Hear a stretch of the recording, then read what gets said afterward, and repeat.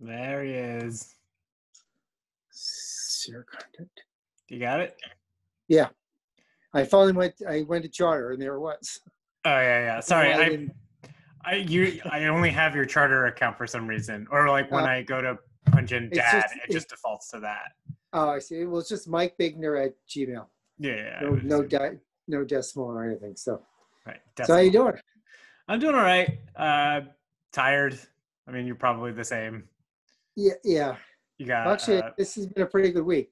Oh yeah. The steroid they gave me helped. So. Nice. And yesterday was really good. I actually had wings. Woo. First time in 15 years or so, or plus years. Mm-hmm. We went out to Emily and Donnie's to look at dresses, and Emily found a dress. So I was happy. And we went out to this wings place that's amazing, not far from their house. Like, place that they usually go, or no, they've been trying to get in there, and it's just always packed. Mm-hmm. And the wings are really pretty damn good, I have to say. As I remember, they were pretty good. I mean, most places, but these were really good.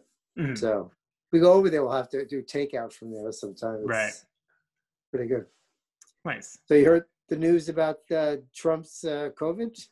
I did. I'm having a hard time feeling surprise. It's funny because everybody's, you've got this sort of performative. Yeah, we hope for a speedy recovery. Yes. Right. Which you would never hear that from like Donald Trump if Joe Biden got. You know what I mean? Like none of these Republicans would be saying and that. So it makes you wonder if he actually has COVID, right? Right, and then you got the people who are embracing the catharsis. Yeah. And then there's obviously the debate about whether or not it actually is, like whether or not he actually does have it. The thing that I keep coming back to though is like, I don't see what the upside to faking it is. Like, he's gonna have to like stop doing campaign rallies for a couple weeks. Yeah. Right? Yeah. Which is the only thing that his campaign is doing to try to win the election, right? But on the other hand, it's probably a calculated risk, which, how much more is he going to get from these rallies? And maybe they convinced him, if we go with the fake, we may garner more sympathy and win some. On the other hand, though, it's going to be hard for him to explain to his followers not to wear masks. I mean, well, so I think the thing is, the thing when I think about if it's a fake story is it like energizes the base, because the base is not going to wear a mask no matter what, right? And if he winds up being totally fine, which I imagine he will be, then he just comes out and says, see, I had COVID. I'm in the age range that's extra at risk, and I was fine. It was mild. Yeah. Everybody's blowing it out of proportion. Even though I'm morbidly obese, pre-diabetic, and has a BMA of 30.5.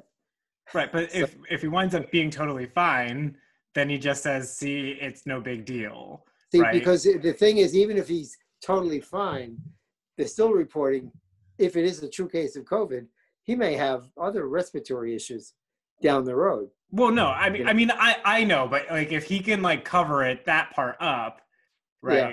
I mean, if he doesn't have it, then he doesn't have it, and then there are no long-term risks, and then he still appears to have like conquered it. Yeah.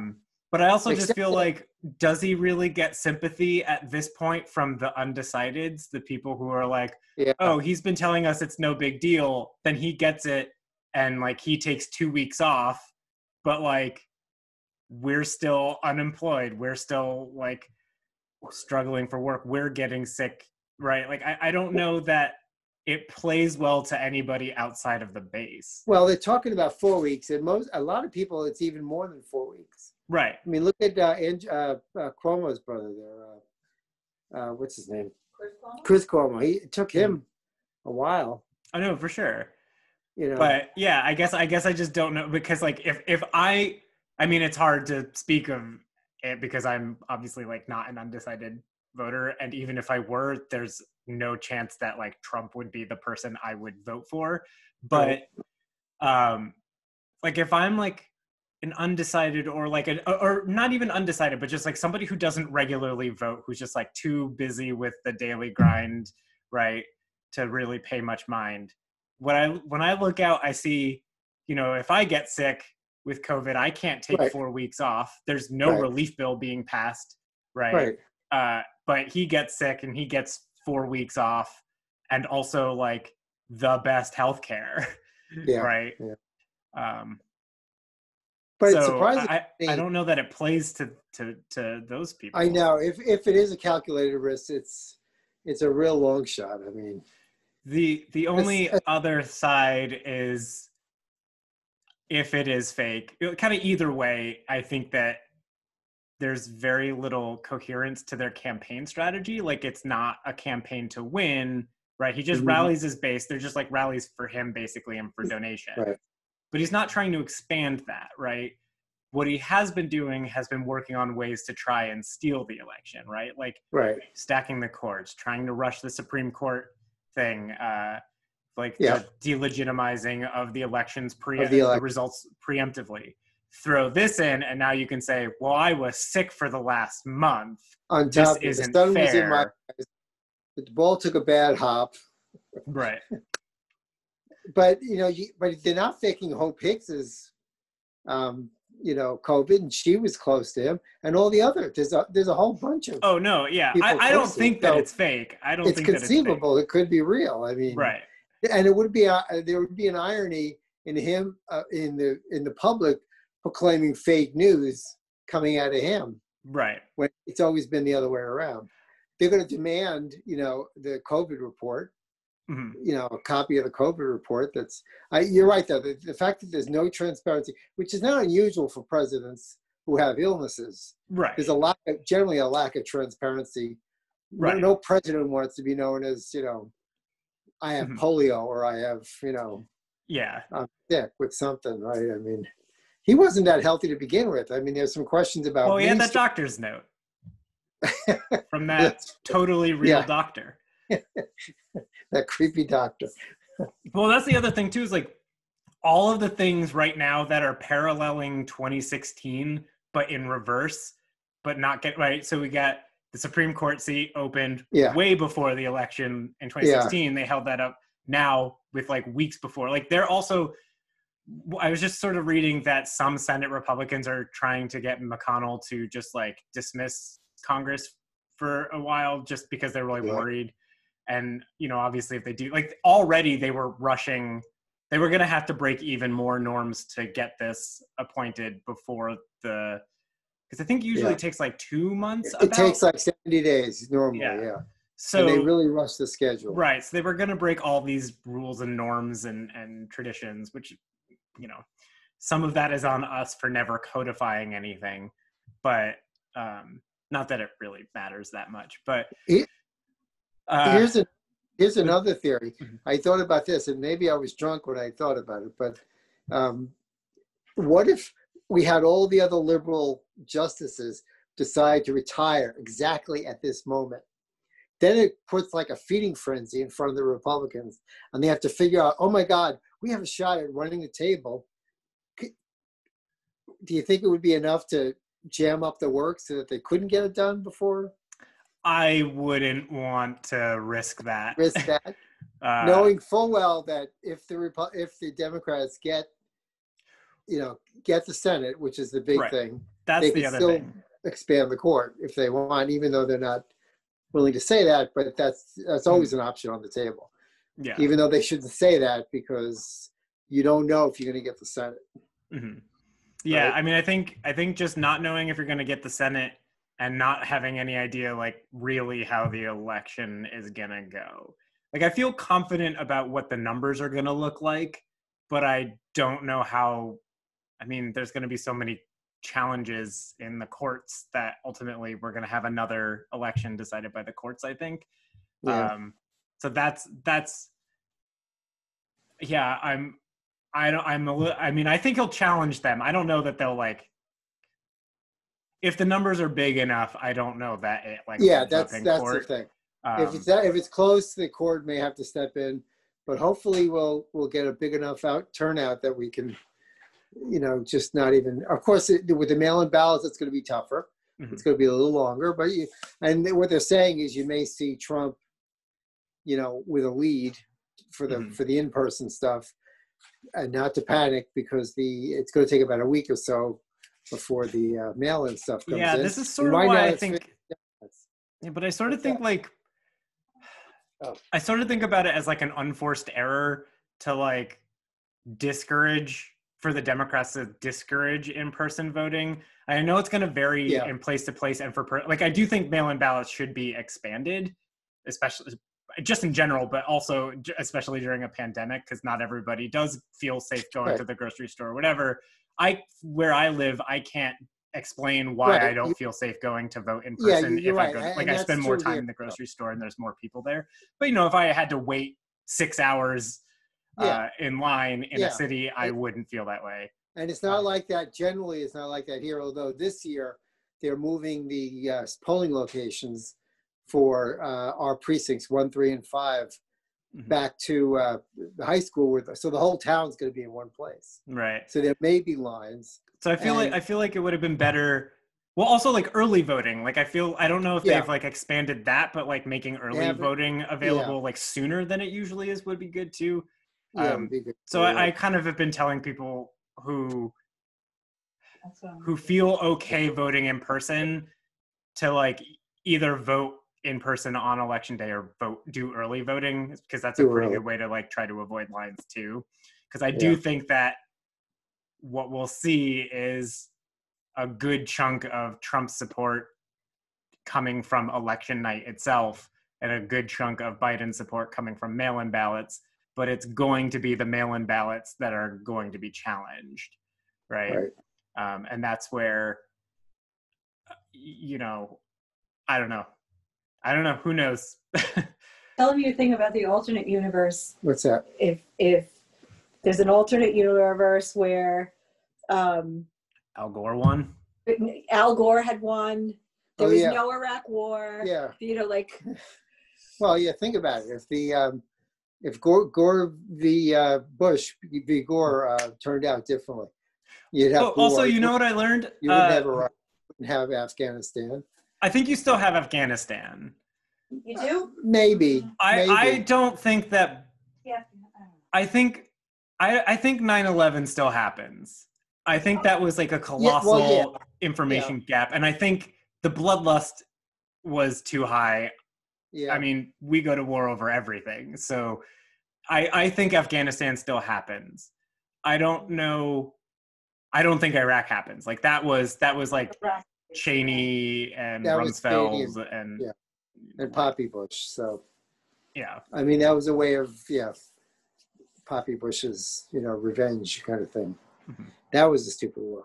Not that any of them are any good. But think about it. So if that had happened, we wouldn't be in Iraq, maybe Afghanistan. Although Gore would have been president, though. This is the thing.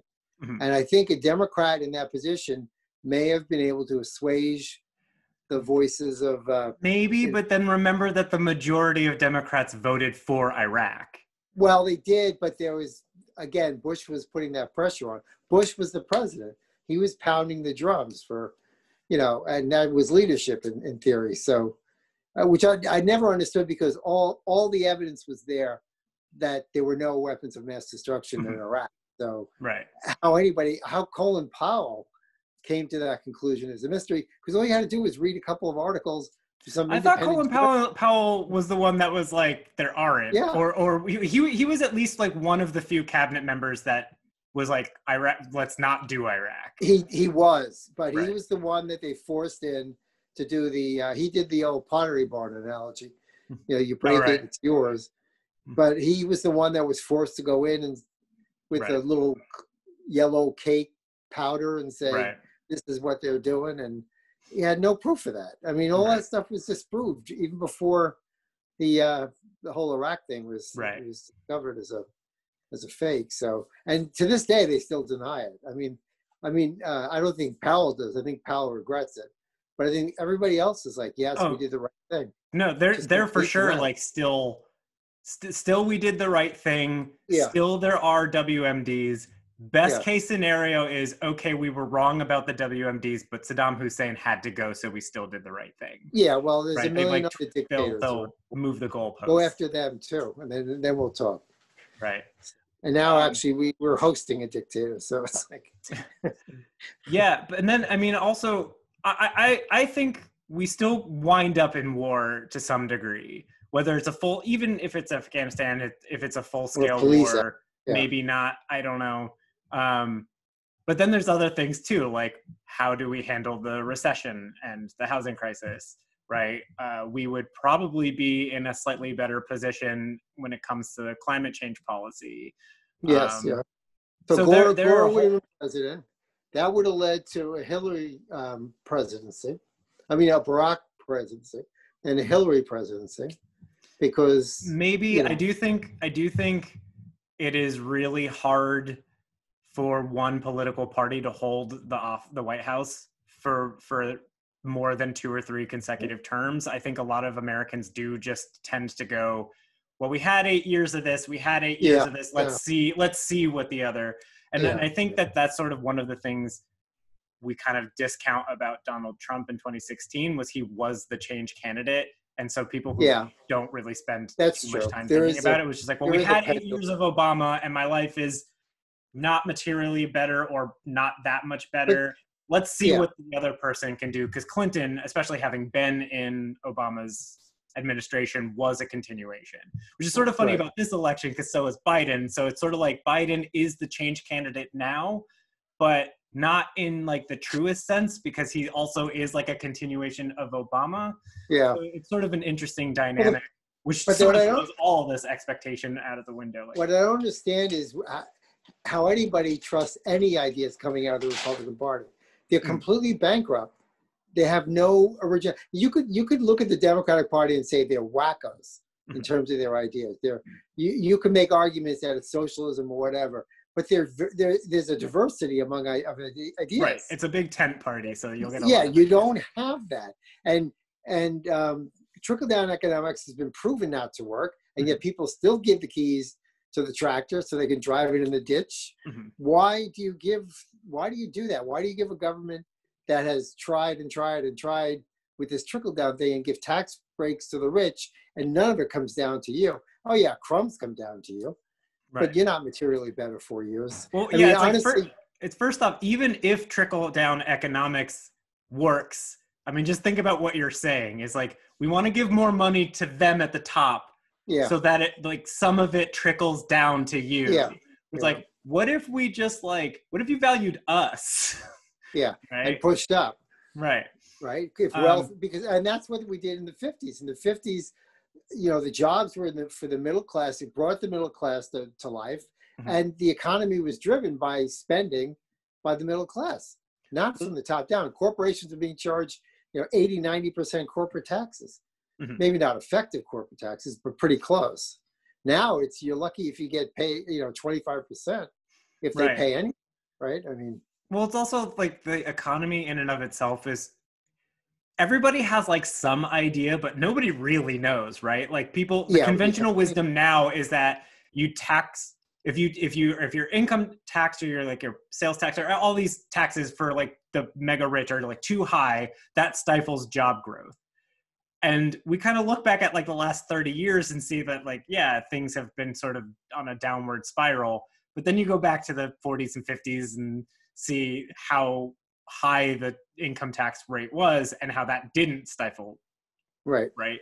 Or you hear this a lot too, like we can't raise the minimum wage because then prices for everything else go up, people lose jobs. Right. But more often than not, what you actually see is no real discernible change. Prices maybe go up like a little bit. Labor is an insignificant part of the cost of a product. In some products, that may be true, but not in most products. In most products, labor is probably the least or at least a third of the cost of a thing. And it's the materials and the supply chain that's the biggest cost, and manufacturing overhead, Right. So how many managers, middle managers, and top managers do you have, for example? Get rid of those. Yeah. I mean, there's a lot to everybody only cares about the debt and the deficit when it's the other party in power, right? Like, I admittedly get fatigued with Republicans who talk about fiscal responsibility and talk about the debt and the deficit. And I'm like, you literally started 2 never-ending wars and then cut taxes. what is fiscally responsible about that? Yeah.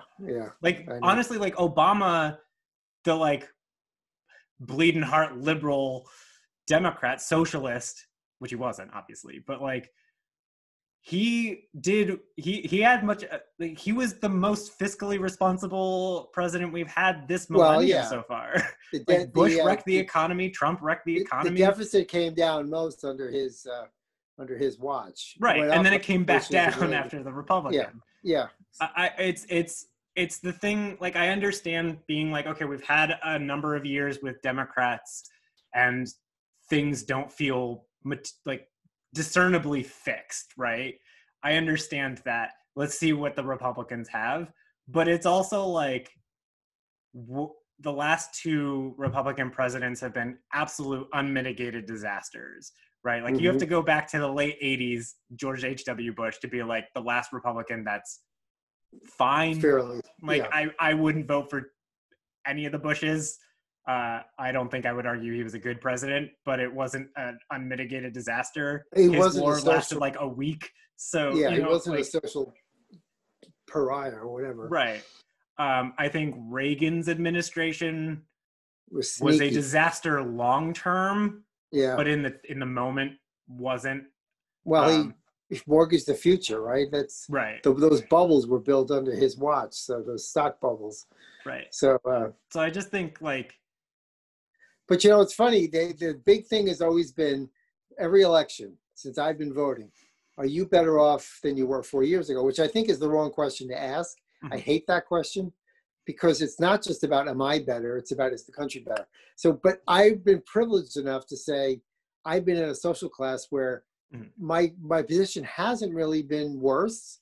Mm-hmm. Maybe marginally better, but generally not the same. So, in theory, I should have voted for the party in power every single time, and I didn't, because the logical question is the country better off, not am I better off? Well, this is the thing too, is like, it's the idea that voters are primarily motivated by self-interest, like racism. Specifically self-interest, or even just like political philosophy or ideology, right? But what winds up happening is one of the strongest motivators is identity. And also, political philosophy is a thing, right? Like, if you're more concerned about, you know, am I better off, and you don't care about the overall state. Like, if you look at the last 4 years and say, well, I made more money than I did under Obama, so I'm going to vote for Trump. Like, I'm willing to like throw all of these other people under the bus. You know, your political philosophy is ultimately probably coming down to, I don't think that the government should be involved in like solving problems. In anything, right? But here's the thing. Despite my feeling that way, I the only other time I felt close to that was when Reagan was running, and I thought, you know, I am a little bit nervous this guy's going to blow up the world, because he kind of was really nuclear hawkish. Yep. And I really was worried he was going to push the button. So that was a little bit of intrepidation. So I obviously didn't vote for Reagan, but it turns out that he didn't blow up the world, because turns out he was a pragmatist more than he was a Republican. So, but I can honestly say all of us are less safe because of this damn pandemic. Now, I know he didn't bring the pandemic here. I don't think he did. But he certainly made the problem worse, and is making the problem worse. And therefore, by logical extension, I am less safe. I personally am less safe, and I've never been in that position before. And I have to believe there's millions of other people that feel the same way. That I've been living a pretty good life, but shit, I could catch this thing and die because I have underlying conditions and whatever. Even if you didn't, Even if you didn't, right? So I think we're all less safe because of this COVID thing. Never mind the fact the economy lost 21 million jobs and has only got half of them back.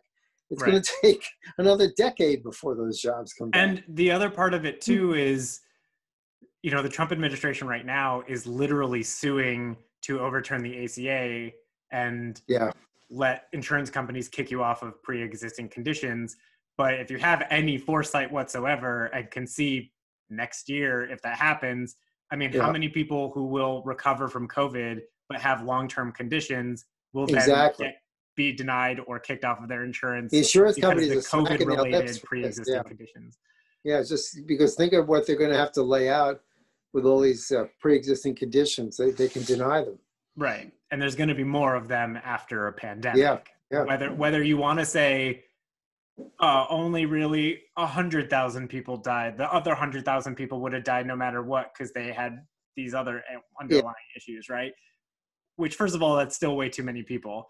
But again, you're still talking about millions of people who have dealt with this infection, of which substantially more people than who have died are dealing with like lingering effects. And not only has the Trump administration done nothing to help anybody either with COVID or to help people like stay home to avoid getting it, but now they're actively making it harder for those people to get insurance on the other side of it. Right. And that's that thing where like, same thing with like Hurricane Maria or Katrina under Bush, right? It's like the president isn't to blame for hurricanes, but when people start dying because we don't respond to it, that is on the government. Yeah. Right? And I think that's another part of this too, is like, I don't blame Trump for COVID, for the virus existing, but it's impossible, especially at this point, especially after the tapes that came out about, like, first of all, part of me is like, I don't really know what is different. Like, we already knew that he was lying back then anyway, but now we didn't need Woodward to tell us that. Right. But yeah. I'm also kind of annoyed, like, that feels like that should have come out in the moment. Yeah. And not saved for a book deal. I know, but everybody is all fucked up. I mean, you got Bolden who does the same thing. Oh, yeah. So what the hell is wrong with people? Right. It's like they're just making such shitty decisions. I actually watched that Comey thing just for shits and giggles, and it did position Comey in a better light, obviously, meaning that he was more well loved among the FBI. Although they certainly gave the indication that there were plenty of Trump supporters in the FBI at that point in time. I mean, but he and nobody was making right decisions. I still don't understand Jim Comey's decision about that whole thing. I mean, why would you? First of all, if you do all this research and find that her emails there's no criminal intent, why would you? Now, maybe he thought he was throwing Hillary a bone, but why? If your policy was or norm was, we don't do things to influence the election within a certain time frame. Why would I say make the first announcement, which then precluded having to, when the other shoe dropped and Anthony Weiner's emails came through, you wouldn't have to look like an asshole saying, "Oh, gee, we have to reopen the case." You should, and they shouldn't have responded to that either. It's like nobody was making decent decisions. Well, they were seeing there were people on his staff who tried to talk him out of it. Yeah, I know the staff was logical. He was, and I don't know why. I guess he was a little bit of a Boy Scout, and he said, "Well, we got to do the truth." Yeah, it's like you don't have to. The timing of the truth is, unless you were purposefully hiding something for the effect of having to change the outcome. If your policy is we don't announce, regardless, you're covered by the policy. That's all he had to say to the Congress. I don't understand, and he was going to get fired anyway, regardless. Yeah, I mean, it's funny to try to think back to like that first year and all of the things that came up then, and kind of even in the there was the whole thing about like requiring a loyalty oath. All of this stuff is just like. And I believe those scenes. And he said those scenes were pretty accurate to what his recollection was. And I believe those scenes are probably true in terms of what Trump said. Because he was there, and he and Trump were the only ones in the room. So you have to kind of. And it all, I mean, especially at this point, it's like why is it harder to believe? Why is that harder to believe than the idea of like Donald Trump? Knowing what we know now. Right. And the other thing that was driving me crazy is this was all happening. These email things were all happening around the time they were starting to make the connections with the Russia connections. And how nobody made the connection between the Hillary emails and the Russian link and say, maybe we better not make the announcement because there might be a connection. might be a connection just for that alone. And I just don't understand the decision making at all. And it's the same thing like Woodward's thing, you know. Now he may have had, you know, other reasons for delaying it. I don't know. Maybe he needed the time to get the book together. And I mean, he was writing a book. He's not a social, you know. No, but you don't think like if you come across, especially while he's like publicly lying and making a pandemic response even worse and like sowing misinformation, you don't think you would feel personally like, you know I'm trying to put this book together, but people should hear that the president is literally lying to them right now. Yeah, I mean, at a certain point, like I don't know, like, but I also, it's Bob Woodward, right? Like this, he is like, he's a reporter, like that's what people know him as. Yeah, no, right? it's true. He's not just like a fiction author, right? And so I do think like if you're going to argue that we need these people like with the press to keep our government honest and to like they provide a very valuable service to our democracy, then you can't put that behind a paywall. But they're not. But they're not part of the formal institution. Yes, they're part of the Fourth Estate. They're referenced generally in the First Amendment, but they're not referenced specifically. They have no legal. I mean, they're not. Nobody elects them. Nobody, you know, oversees them. Well, I guess the FCC to a certain extent, but and other things. But so, is there a moral obligation if I'm a journalist, as opposed to Bolton, who was a public servant, who did have an obligation to report under oath before he set his book off? That was a conflict of interest there. I mean, he should have for sure taken. No, I don't mean to argue that Bob Woodward is under the same sort of legal obligation, but I think when you kind of look at it from like a moral perspective, like I don't know how to me it would be sort of like if you were like working on a book and you found out about family separations like months and months and months ahead of time, but you were like, oh, well, I want to put out a book in 6 months, so I'm not going to sound the alarm on this yet. I feel like ethically I feel like the ethics there is still, I mean, that's also like, even regardless, I mean, this country punishes. But you don't know. I mean, maybe he had to wait for corroboration. You know, maybe. You don't know what the details. I don't know what there is to corroborate on like literally like a tape. Yeah, but you got to. I don't think you have to wait. Sources. But also like at the same time, it really doesn't change anything. It's just like now definitive proof that he was lying, which I think everybody sort of knew because, you know, you had like Dr. Fauci and other scientists being like, actually, that's not true. What he's saying is not true. Right. But I think the bigger issue is that it wasn't just that he was wrong. It was that he knew the information, but was intentionally lying about it, right? It's not just, we think that masks don't matter. We think that like young people are safe. Now it's like, oh, actually, while he was saying those things, he knew that the data was the opposite, right? But it still won't deter people. No. Well, I don't understand why every time that subject came up, nobody talked about the idea that we follow science, and sometimes science is based on data, and incomplete data will lead to one result. Complete data will lead to another result. That's how science works. All you have to do is tell this guy. Obviously, I don't know who you paid to take your SATs, but that's the scientific method. It's the first thing they teach you in like grade school science. Well, maybe they don't do that anymore. I don't know. I guess not. He never went to school anyway, so. Gotta defund schools. Yeah. Don't talk to me about smart. You better not talk to me about smart. When he said that, it's like, well, that's a really ironic statement. You just don't know how ironic it is. Yeah. Like, yeah. It is a lot. I don't know. So I don't know. Is he gonna make it out for the next debate? Is the question, I guess. That was the other thing, is people were arguing that he's faking it to get out of the next debate. Yeah, and I would be shitting a brick if I were him, because he's got to go in front of people. I don't know what it matters though. Like, like I don't necessarily understand. I don't think that the pool of people who get things from the debates is that big, right? Like, Yeah. I think kind of everybody watches it as like infotainment in a way, where like it's wrestling. more about like seeing my guy win, like, oh, my guy's gonna destroy your guy.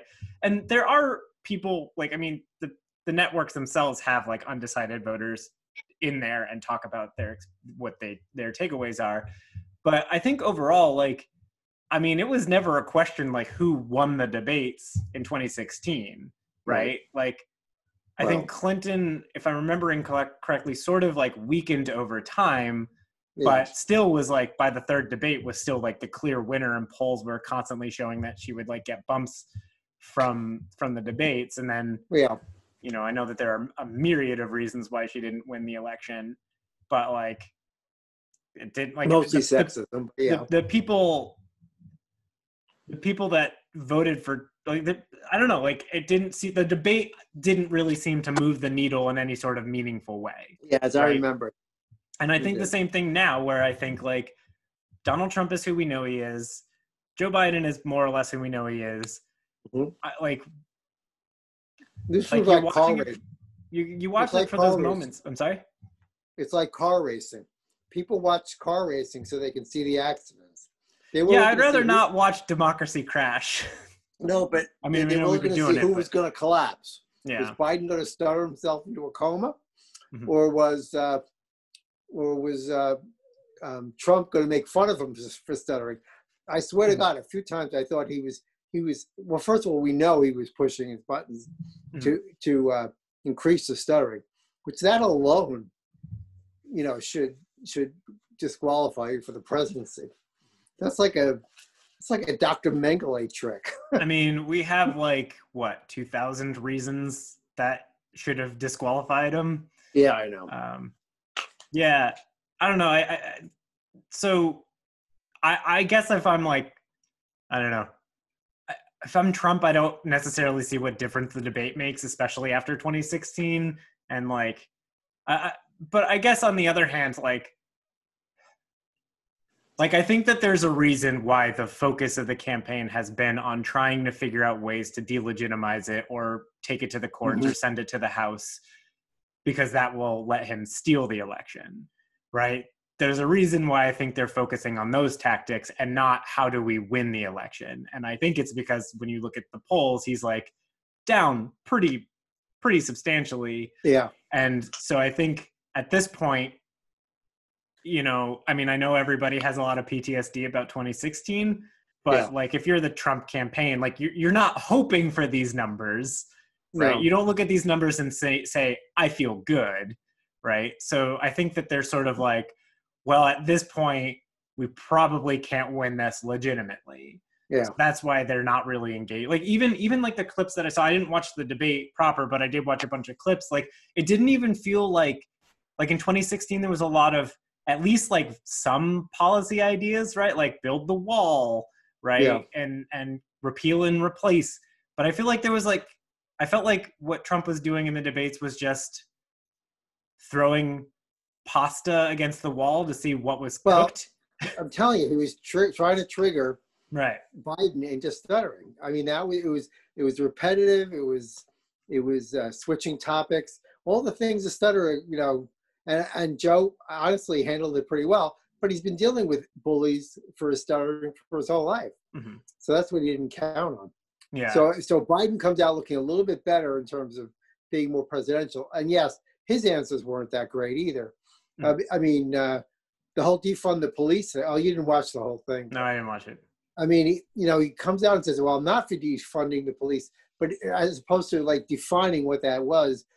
But then he does, but he doesn't say, but when we say that, this is what we mean, to try to educate along the way.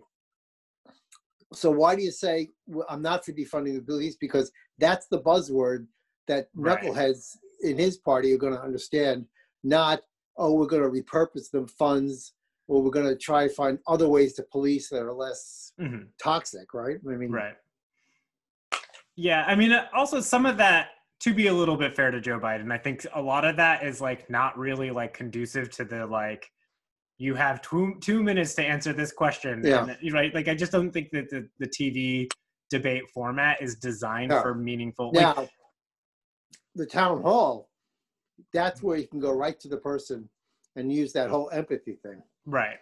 And that's where he'll do better if they have that debate. But Right. Yeah. I mean, I think about it too, like, even like the classic TV debate, right, is Nixon and Kennedy. Nobody knows anything about what either of them said, right? Like, the only thing that they know is that Nixon was sweating a lot and seemed shady. Go figure. We watched that Frost Nixon thing. Oh, yeah. I told you that. Mhm. Yeah, it was really interesting though. It was so funny how David Frost. I guess I knew who he was. He was a Playboy entertainer. I mean, it was not a news guy. Mhm. But by the last thing when they actually did Watergate, Mhm. he did his homework and just nailed him. Mhm. Nixon was a creep. Yeah. But it's funny because I think if you ask me, would I take Nixon or Bush or Trump, I would take Nixon. Oh God.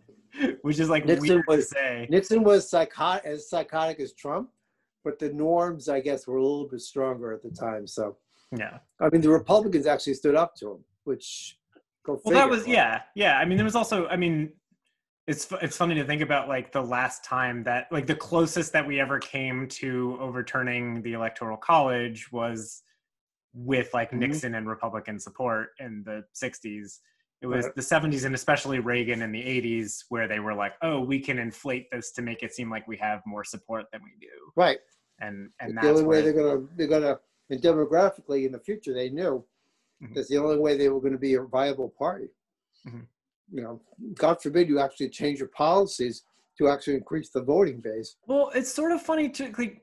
Do you remember in 2012, 2013, just after Mitt Romney lost, the Republican Party ran like they did like an internal report and were like, we need to start moving more to the center to appease to more like Latino voters. Yeah. And they opted to go in the complete opposite direction. Like they were we see your report. We're going to go with fascism instead. Well, and they are trending toward Latino, but because they're strictly, politically conservative, not even just the socially conservative, because there are socially conservative African Americans and Latinos that are not like, let's go reinvade Cuba, that kind of mentality. Mm-hmm. I mean, they're social conservatives they could be appealing to, but they're not, because at the same time they're, cutting SNAP benefits, they're closing schools, they're, defunding, Head Start programs, all the things that those people use in the neighborhoods where they're from. Right. And it's like, I mean, I think that this has been changing more too, just as like there's definitely like generational gaps in like every demographic, right? Mm-hmm. So like you see a lot of Black voters tend to be more socially conservative, but a lot of young Black voters tend to be more liberal or progressive, right? So you see this generational gap kind of everywhere. But you think about it too, and you think like a lot of like older Black voters are like very religious, very like family values, very like socially conservative, like would be at home. And even like in a lot of cases, like kind of financially like conservative too, would probably find a home in the Republican base if they could get outside their like white supremacy, white nationalism, and that too, right? Like, and just the refusals to be like, because the other thing too is like a lot of people will point out like in the 93-94 crime bill that a lot of Black community leaders were calling for more police too, but it's because they were also calling for increased funding in like job programs and housing and education, and what they just got was policing. Right. So you can't just say, well, they were asking for it too, and ignore everything else that they were asking for that you ignored, right? And stuff like that, where it's like, if you just like listened, you could like actually expand your base, but they can't, because putting America first means putting like white Anglo-Saxon Americans first, right? And well, the one thing you could say about Trump is, boy, he turned this rock over, and maybe this is what we needed, because this has been going on under the covers for 400 years. I mean, not Mhm. 400 years, but under the covers. But since, civil rights, Right. everything went underground at that point. So Mhm. maybe this is what we needed, was him to kick the rock over, and it's not going back. I don't see how we need to deport these freaking. First of all, the KKK should be an outlawed organization. They should be arresting every one of them. Goes to my theory of punch a Nazi when you see one. Mhm. You don't need a reason. If he's a Right. Nazi, punch him. Right. It is innately self-defense. Right. Yeah. Yeah, I mean, there's also a lot of ways too that like it's funny. I almost don't know if people have fully grasped just how reliant we are on norms and traditions and not codified law. I think Trump has also done a good job in exposing that. Just like, oh yeah, they don't have to. Yeah, presidential candidates don't have to show us their tax returns. They don't have to prove that they don't have conflicts of interest. That was just like a norm, right? Oh. Did you wait? Sorry. Hey, Am Chubby. I interrupting your podcasting? No. Give me Chubby. You don't have to do I shouldn't call him Chubby. He is chunky. You call him Do Chunky. you need a mask? Or, Oh yeah, I have one. I mean, Oh, I thought I had one. What's going on? if I want cake. Um, I don't. Jack is here. Oh, nice. Where are you headed, Kate? Honestly, it's just on West Street, like right outside of Here you go. Little Street. Oh, it's somebody. Okay. Yeah, the neighborhood place. Home daycare place. Oh, look at those eyes. He might be a little bit tired. Yeah. Same. After and then kind of on Hey, and you. off. See Uncle Dan? Sorry, a little tired. Just because Hey. face first into the Whoa. camera. It had the day that I was asleep. Hey, Jack. Hey, Uncle Dan. Did you watch the debates? How do you feel about Donald Trump's performance? There is. He no watched the Coke baby in my debates. fridge. That's a good face for it. Seems like it. We should have it's baby too debates. fast. That would be funny. There is another bottle with Goo. like a slower Goo, goo. slow nipple that you can try. He's just kind Those of, eyes. I don't know if he'll be hungry because I Okay. did Nice. feed him. So what else do you want to talk about? We talked about politics. Oh, well, I was just sort of going to say actually about there's like the whole thing about like there's a Supreme Court seat opening up in this election just like in 2016, but also I kind of forgot all about that blip where Clinton had pneumonia and that was like a huge controversy Oh, and yeah. now Trump's got COVID and And we're supposed to. Speaking. Of course, he's good. Yeah, of course we're supposed to walk around on eggshells and right. pray 3 times a day for him. I don't think I It is realized really- either that what's her I already can't remember her name, the Supreme thought- Court nominee. Oh, Amy Coney Barrett or whatever. Sounds like Right. Sacha Conan Bryant. Apparently she Barrett. was like a clerk or like worked Yeah, for under Scalia. Scalia, right? But also like during the like Gore v. Bush Yeah, great. case. So, it's like they're not even She's being got some subtle. experience in cheating. Yes, I've previously thrown an election. You're hired. You're hired. So your anniversary is coming up? Ours, yes. October Yeah. 11th. The baptism. 40 years. 40 40 years. 40 years a slave. Wow. I didn't think about First that. of all, okay. That's Mom, actually. She's the slave. Oh my Whoa. goodness. Nice Welcome to the burp, pod. Bubba. Bring up another one. We'll vote Yeah, on it. nice burp. Good job, We'll vote, Jack. but there'll be weighted votes. Whoop, whoop, whoop. Look at that. So how often does Kate come over with Jack? A couple times a week, sometimes. Usually. At least once a week, usually. Yeah. Oh, Oh, look at that. that. Jack, big Right. smile. Mm. She likes to give Dad snuggle time. Yeah. Whoop, whoop, whoop. We're going to go check out a potential daycare Yeah. situation. In town? Whoop. She said it's right on West Street. Yeah, She so said it's West- like literally a couple houses down from Little Street. So Yeah, that's it. I kind of remember there's one house there that has like a fenced-in area with Yeah, tons of yeah, I like. remember that. So they must do. Oh, yeah, okay. I think I know. Yeah. Yeah. You She's smiling, been Uncle Dan? struggling because so many of the places Fun. closed. Oh, you talking to Uncle Dan? You talking? He's talking politics. Yeah, Mitch McConnell, right? What's his deal? What did he say? Let's teach him to say "fuck the police." I was going to videotape it. No, I'm not going to swear. Not going to swear, It's Grandpa. not a swear. It's a title to a song. Doesn't matter. Shots, shots, shots, shots, shots. I know. That's a title to a song, too. Well, I think the song is just called Shots. All right, whatever. I guess I don't know what the song is called, but What's the the- lyrics are shots, shots, shots, shots. Yeah. What are you doing, Jackie? You're getting excited for the whale watch? I am very excited. I brought some Dramamine, Nice. so I don't know if I'm you getting get sick. nervous for the weather. Mom's nervous. It's going to be so much fun. It'll be cold, but it'll be fun. Yeah. Yeah, I've never been on one, but I'm dying to see some whales. So I need to talk to Emily Whoa. about the timing, so I can Mhm. figure out what time she wants us to be at her Yeah. place, so we can figure out what time to I be. imagine it's an early morning thing. Well, no. No, we took the ended up afternoon doing session. Oh, because- interesting. Yeah, so it'll be. Because the problem was the early one was like It was 8:30 or eight, yeah, 9 in the morning. Yeah. Which we would have had to been like up at like 5 or Bum, 6. bum, bum, bum. And I just thought it would Chrissy, be better come for here, Eddie. Dad to be able to Eddie, come here. not do that. So I think it's like at 1 or 1:30. And I Mm-hmm. think it's like a 4-hour thing situation. So, 4-hour tour. so we'll pick you up. We'll go to Emily's. She said she would drive from there. So to the You can let her place. drive your car if you want. Yeah. So Yeah. she use her car.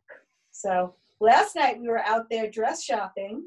Yeah, I told him Oh, she did she you found tell a her? dress. Yes, She said Nice. yes. that's for the dress. And then we went and ate. Wait for it. We got a new thing to add to Dad's I repertoire. was We telling- already had this conversation. Yes, So that's, sorry. Have wings? that's okay. Wings. So now we can have wings, Nice.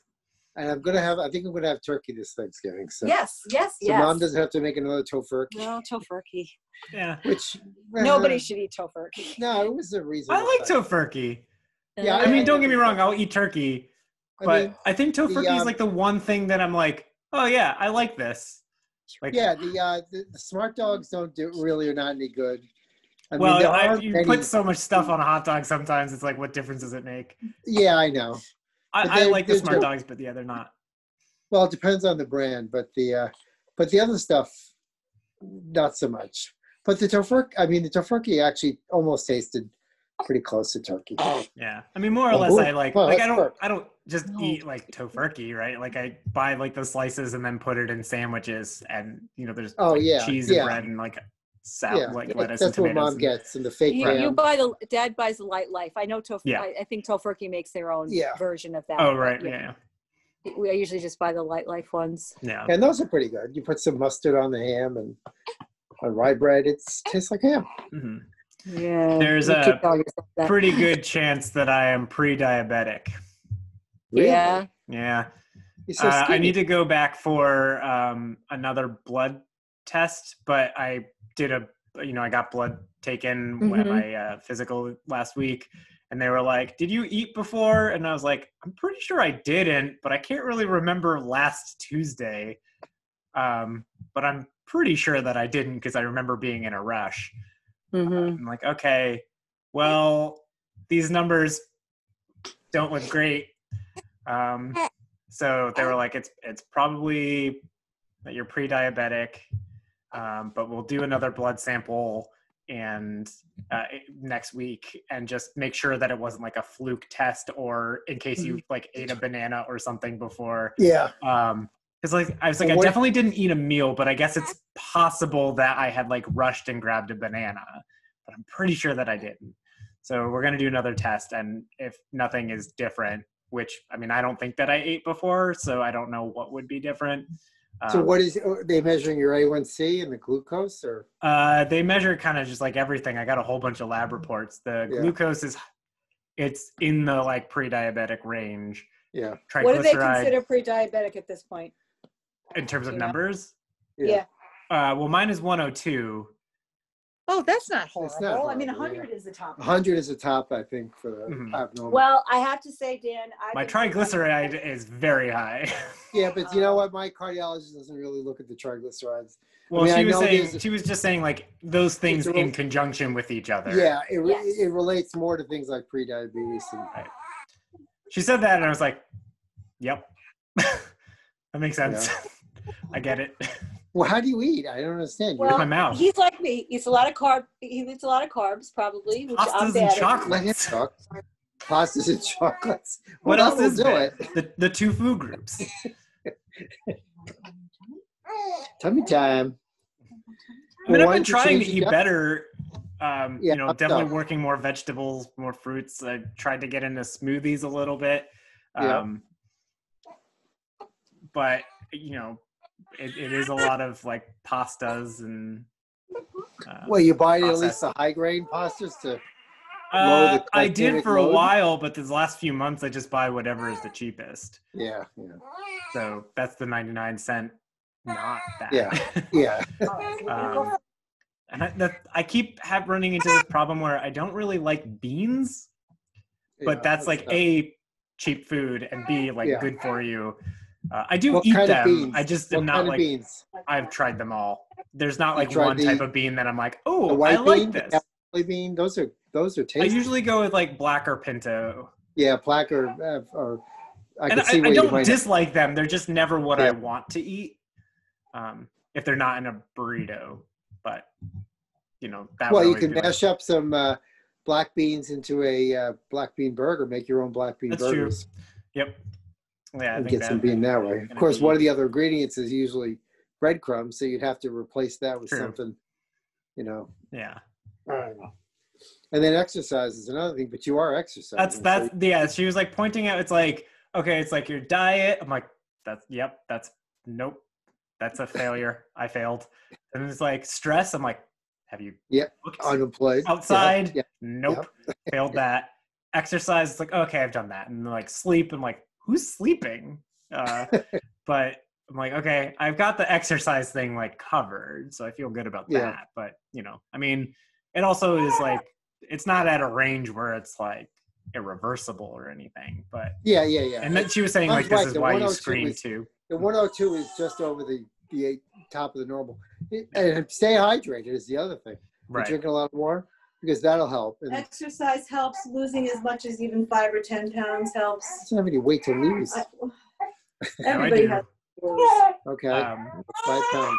Well, it's been a little bit hard too because I have like gained a little bit of weight, but I've also Yeah. been working out. So it's like, is that weight gained because I'm eating garbage or weight gained because I'm putting Well, on muscle? Or, I mean, I'm sure it's like a combination, but it's like Yeah. when I do try to be But better what's about your, it. I mean, your body weight ratio is probably normal. It's, Yeah. I mean, mine is always off the chart because I've always been overweight, but it wasn't until I started with the cancer that my metabolism was like, All right, Yeah. here it comes. hell of a but- weight loss program. yeah, I know, chemo. Yeah. Does the body good. Right.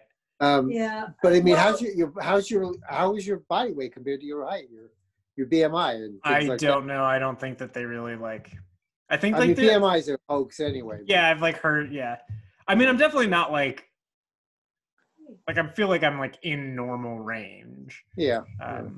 But yeah, so go back I'm gonna do more blood tests to next week, and then we're gonna reconvene in like January or February. Yeah. So So what- cool. what- After the holidays, that'll work. So generally speaking, if Right. you're pre-diabetic, I think But it's not like they're going to give you medication. Right. Not a pre- No, right. But there's They're gonna be probably like gonna- right to see if talking I'm to like making nutritionist- changes. Talking to a nutritionist might not be a bad thing. I talk to Emily all the time. no, a real nutritionist. I mean, she's not Whoa, No, she's but- not a licensed I mean, No, nutritionist. no, I only know. because I've been through this and I haven't been the best about, oh, Jackie, it's okay. She'll be back. You know, I did end up talking to a nutritionist. She kind of asked me what I ate and tried to make recommendations.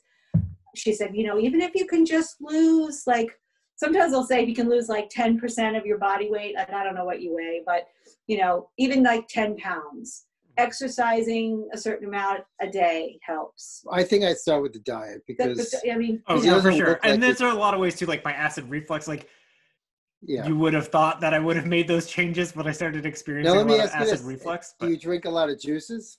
no, Okay, so water and milk basically, or He It's doesn't drink milk. I don't drink milk. Oh, so you don't drink milk. It's pretty much Water. just water. You know, How do you do that? What? Like iced tea? I do. In the summer, Or I iced was tea. drinking some iced tea, Yeah. but I mean, it's not But really not iced tea sweet. season. This And then is every the once in a kid while, that like doesn't Not a drink. Yeah. and then I will drink. Like I do drink soda, but it's not like an everyday Not a thing, lot. Yeah. right? Water is generally 90% of what I drink. Yeah. So it's not Yeah, the juices. it's hard, and some of it's gonna, like I don't want to say it's genetics, but there are just certain things Oh, that, there definitely you are. know. It's like that plays a role. So yeah. you know, Mm. I actually haven't had my blood work done in a while, so I'm not sure where I am. Because my sugar level is usually always a little over. Because like 100 is the number, right? Is the Mhm. top. Yeah. If they're really concerned, like if your number was really high, sometimes what they do is they send you do like a one where you drink. They give you a glucose drink. They take your blood, and then you wait like, I don't know, 30 minutes or an hour, and they give you a second one. Mhm. See how it's been That's processed. that's another, one that they can do. If Mhm. she's just going by Well, the you're in basic. luck though, because insulin is as cheap as water. Yeah, apparently, yeah. I But you're heard right, that. though. Kind of the issue is like, what's the other thing that I have? When your triglycerides are high and your sugar is high, your metabolic syndrome. Metabolic I don't know syndrome. if she Yeah. mentioned that at all. So it could be the onset of that. But, Mm. you see what the next blood work is, and you do what you can to try to Yeah. tackle it. I I mean, don't know. it's the year of lifestyle changes, I guess. Yeah, I guess. My What's- lifestyle changes. Shit, I didn't buy chocolate last week at the grocery store. No. It's like, But the thing is, Yeah. you're coming into the time of year where everybody's indoors now so you need to find some. You should borrow my snowshoes. And do He some has snowshoes. Oh, We you do? bought I have Someone- snowshoes, and like you- I have like a weight bench. I have a little treadmill, and I have a rowing machine. So Mhm. like I'm not like lacking in like Yeah. exercise. Yeah. You need cardio stuff to really get it. See, you've been hiking a bit, huh? Yep. Yeah, hiking Some is of good. dad's Yeah. old haunts. hmm Yeah, the roller coaster. That was my mountain biking route. I don't know how people ride bikes on that. Honest to God, I would always end up falling down these ditches, these like 30-foot ditches. Oh yeah. How I'm not dead is a mystery to me. I hated mountain biking because it was so tense. But Why did you do it? Was this like I don't know. I don't know. Did you have friends who did it? And Yes, I they- did have friends who did it, and they were really good at it, and I kept falling off the bike. But if you like to see those commercials with these people doing this single track that's nice and flat, or, right. and you're at the top of the mountain, and but it's not like that. It's more like the roller coaster. Right. Wait, Oh, when did God. you start doing mountain biking? Oh, that was well, I said I've been riding with Brian on the road I started on the road Right. for about probably Probably like close to 20 20. years. I mean, it Mhm. kind of goes back to, were you riding Yeah. before you had the heart attack?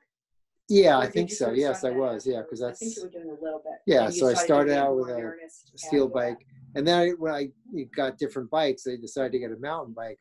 But what I got was not like just an off-road trail bike, which Mhm. is really what I wanted, so I could just go off these nice little trails. I Mhm. got one of these like downhills, with dual suspensions Right. that you're supposed to you basically ride up these mountains and then just go full bore down. But they have like motorcycle helmets. Is what you're supposed to Oh have. yeah. But it was okay. It helped me with my road handling skills because Mhm. you're looking at stumps every 2 feet. You got to look for tree stumps. Right. And then the other thing you got to do is you have to learn to when you're going over rocks and things, you got to level your feet, because when you road bike, it doesn't matter where your feet are when you're pedaling. But if you're coming to a rock and you're like this, and the rock hits this, Oh. you can damage your. And a couple of times I've just knocked the shit out of my pedals. So you have to learn to, as you're approaching an obstacle, to go from this position to this Mhm. to avoid not only the wheel but the chain and everything else that you could damage. But I survived. I mean, it was pretty tense, and then you finish the ride and you feel great. But it's not like road biking where you just sort of like zone in and you can go for like 50 miles and just Right. And Yeah. like pick up speed too, right? and Like pick up because I speed. imagine And you're you not don't- going. I mean, there'll no, be no. bursts, right? With mountain biking is what it seems like. Yeah, but you don't go But more or anywhere less, near- I can't imagine would like do- you're going full speed because you'll die. No, I would do, on a flat I could do 20. Mhm. And then, but you're not doing 20 on a road, on a mountain bike for sure. Mhm. Even downhill, you're lucky if you hit, 15 or 16 because of the knobby tires and, but and then so the mountain biking works on your balance, which is really good for the road. Road biking works on your stamina, which is really good for mountain biking. Mhm. So they both contribute to each other. But there's a great documentary called Bicycle. That's an English movie. It's an English documentary, and it talks about that's where the birth of the mountain bike was from. Was it Birmingham? It was somewhere like Birmingham, but and it goes back to the 70s, and that's where they invented the first rail trail. It was coming from England, but it was really interesting how the bike used to be that big, the big wheel with the little wheel in the back. Oh yeah. Yeah, that was crazy. And you had to be like an athlete to ride the damn thing. Mhm. And then they invented the safety bicycle, which is what we know as the regular bicycle, because it was only for like athletic men. Right. People couldn't do it. And when they came up with the safety bicycle, everybody started riding bikes Mhm. because it was just easier to get on and ride. So Right. it's a really good documentary. And it's got, what's his name? Martin, from the guy who developed the like one of the first mountain bikes. But they talked about their, the different demographics they were going after. Mhm. And the rise of bicycles in England, which eventually led to the world. So What made you get into cycling in the first place? Brian, Mhm. he was a rider, and I didn't have a really decent road bike. I had this old Ross bike that was Uncle Joe's, and it had a baby seat on the back. And so I'd go out with like cotton clothes. And so we'd go like 13 miles, and like I would be soaked, and the clothes weighed like another 10 pounds. Mhm. So then I realized, he told me about, well, you can get this technical clothing where the sweat gets wicked away, and you don't weigh more when you get back than when you started. So I started little by little. I started. I bought my first road bike for like $300, a steel bike, and it was great. It did me fine. And then as you get more addicted to it, it's well, now I got to have I got to have shifters on the handlebars, the STI shifters, and I got to have clips because the clips make a big difference. Mhm. And then you start buying the gear, and that's how it happens. And then you just keep going up. So I had that bike, then I had the aluminum bike that had carbon stays. Then I went with the mountain bike. Then I got then I finally got the carbon fiber bike. It was just wonderful. The thing is so light. But I bought that mail order, and I had my bike guy put it together for me. So I bought that. That was about $1,000. So that's as much as I'll spend. How much Yeah. is Brian's? Brian's is probably a couple of grand, yeah. Mhm. His bike. And they're just things of beauty, but that movie talks about the whole design, how they came up with the aero design, the Superman position. I Mhm. mean, it's really interesting, the science involved with it.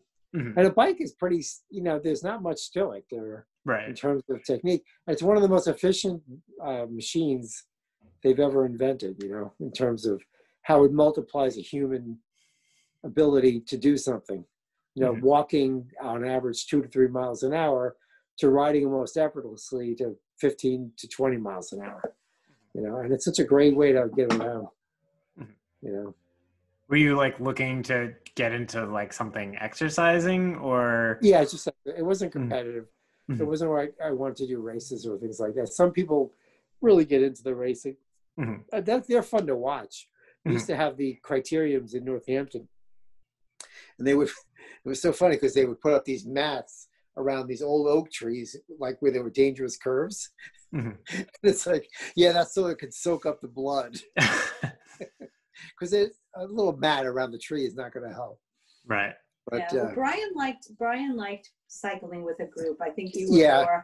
you were either no, I solitary do or no, with, I do like riding with a group. they're such Like assholes. you never joined a sometimes. cycling club. No, I wouldn't Yes, join a or cycling. member. I would never join a club that would accept me Except as a me member. No, but I mean, No. sometimes I've had some decent run. Oh, he's asleep. Look at that. He's so sweet. Sometimes you get on good rides. I mean, the charity rides were always good. Mhm. The PMC was a blast. I mean, that's a lot of fun, even if you're not a rider.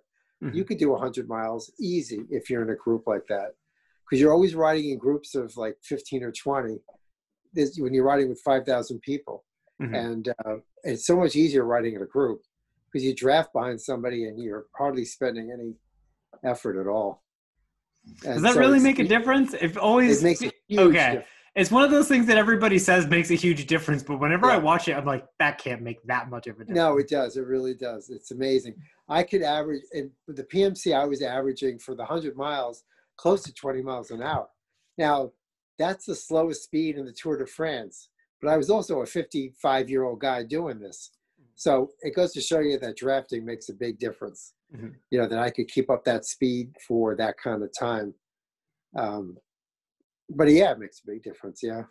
Mhm. That's why they do it. That's why the teams do it. And the whole strategies with the tours and things like that are they're alien to this country because we're not used to having races in this country, Mhm. or weren't. I mean, we are now, but it's a whole different strategy in terms of how you win and what you win, you know, that kind of thing. But yeah, it's a non-impact way. Now, granted, it doesn't do a lot for your upper body. It doesn't do a lot for your weight bearing exercise that you need. So you mix it up. I was hiking, which I know Mom always wants me to go for a walk, and it's like walking is boring, hiking is not. I don't know Yeah, why. you know what it is.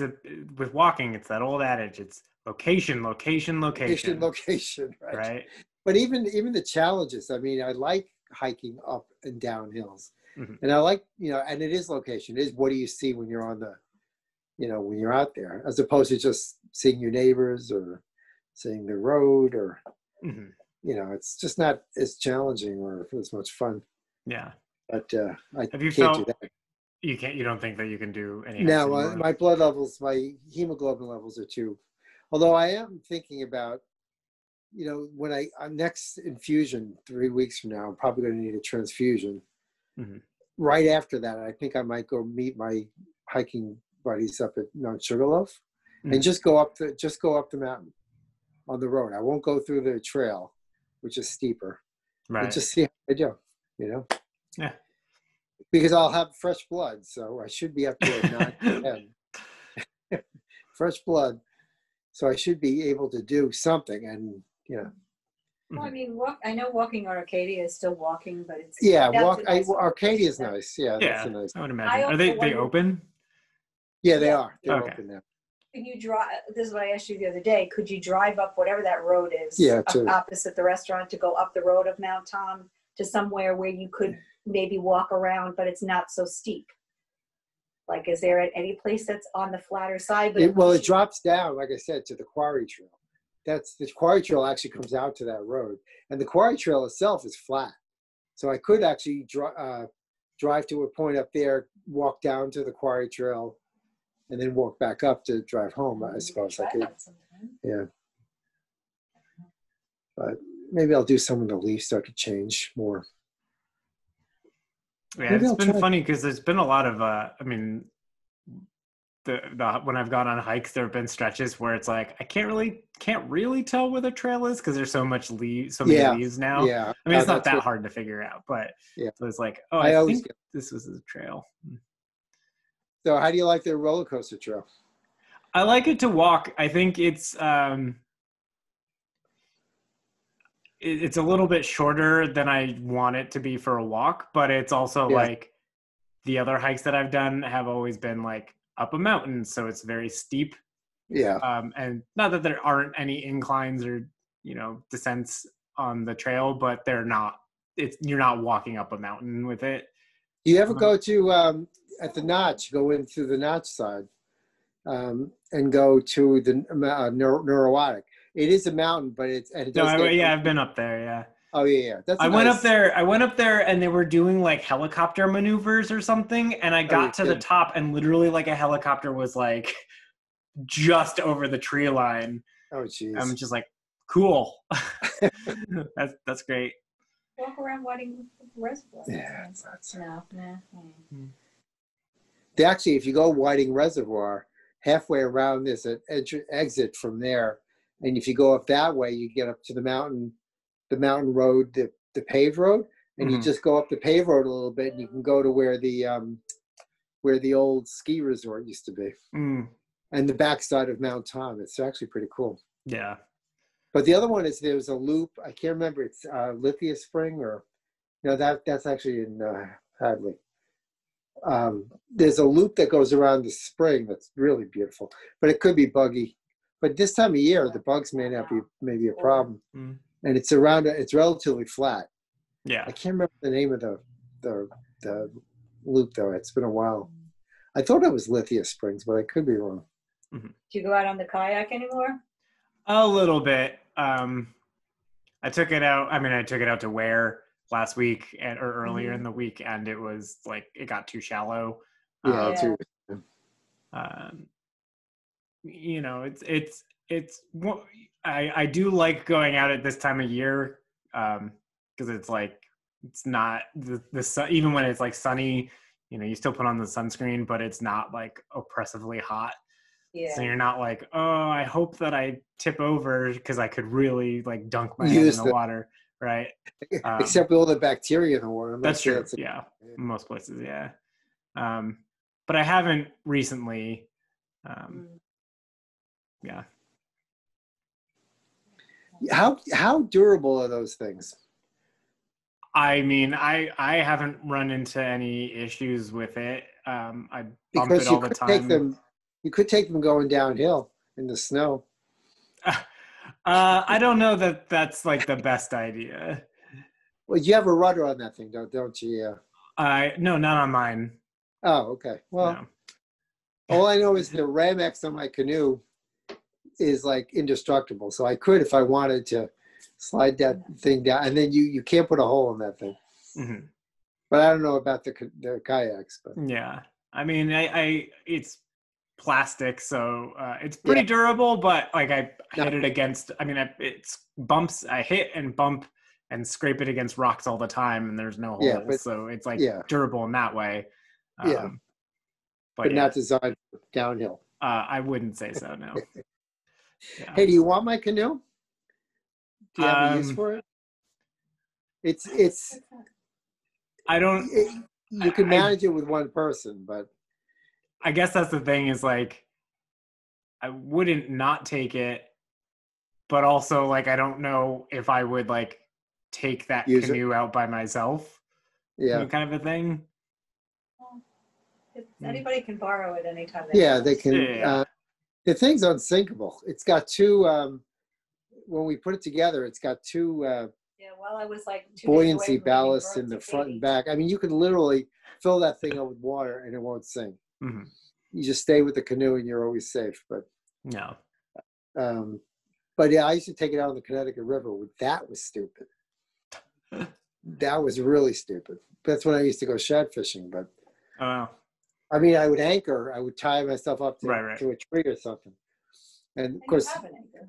yeah, and I have an anchor, but the current is so strong. Right. A couple of times, like God, if I tip over, I'll be going down. They won't pick me up till Enfield. I'll be like those coolers you see floating down the river. But on lakes and stuff, it's fine. It's Yeah. it's a little bit heavy, but nowadays I would have a struggle getting it up on the canoe on the car. But it's not. I mean, I managed for all those years. You build a little shelf that you can get underneath it, and you lift it up and carry it over, and it Mhm. doesn't take much. Yeah. But it's it's a different experience. I mean, you're not Right. low to the ground and things like that. But you It can works your body differently. works your body Right. differently. Yeah. Oh, you have a rowing machine Dan, doesn't he? Yeah, he has a rowing machine. Well, I mean, it's a totally different rowing motion, right? Like, yeah, it's this as it's opposed like to the okay. rowing machine is sort of more like crew style, and then Yeah. kayaking is the double yeah. panel, and then kayaking usually you have like, or canoeing you usually have the Canoeing one is usually panel, paddle yeah. like this. Yeah. Yeah, so they're all sort of like different motions working slightly different muscle groups, but Did you get your DVD thingy or whatever that? No, I'm gonna Are you bring gonna it. bring I'm it, gonna or bring is- it to him. Because I know Joe Loftus Sunday. offered his too. You Oh, okay. yeah, no, I if you don't mind me borrowing it, Yeah, that'd be no, great. it's not a problem. It's just Yeah. just a USB. Unplug it and give it to you. Cool. Are you gonna? What are you burning? Just working on some projects. Okay. Yeah, I'm trying to. Hopefully it works. I mean, I haven't used it in a while, but Yeah. I mean, it reads okay from DVDs, but Mhm. I haven't tried to burn anything with it because I don't have any software. I'm not sure where Windows has. Oh, you're a Mac though, aren't Yeah, I you? have Mac. I don't know. I So mean, you I'm sure I can find something, but Yeah, you'll find something to burn. um, yeah. There's a little I think I might shareware. need to go and start working on Okay. dinner. But thanks for chatting. Okay, thanks, All right, Dan. Well, I'll let you know what the Yeah, plan about is for Sunday. We'll let you know what time we're whenever gonna be I find out what Okay. it is. Be ready. I will. All Mhm. right. Okay. I love you. Smell you later. Love you. Bye. Know you later.